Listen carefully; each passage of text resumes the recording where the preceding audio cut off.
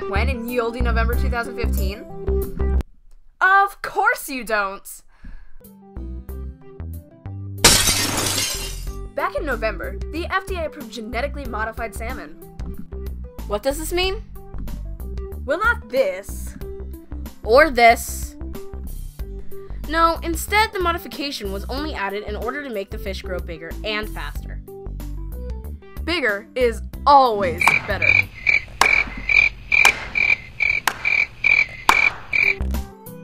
The fish are made by adding genetics to the Atlantic salmon from two other kinds of fish, the Chinook salmon and the ocean pout. Pout sounds like a really sad fish in my book.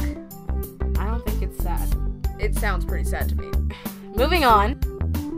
It's simple, tastes exactly the same, and has little to no effects on the human body. The new GM salmon can't affect wild salmon since they're kept in tanks. So unless a salmonado happens, we're all good. So eat on, America! Go on and keep eating your salmon.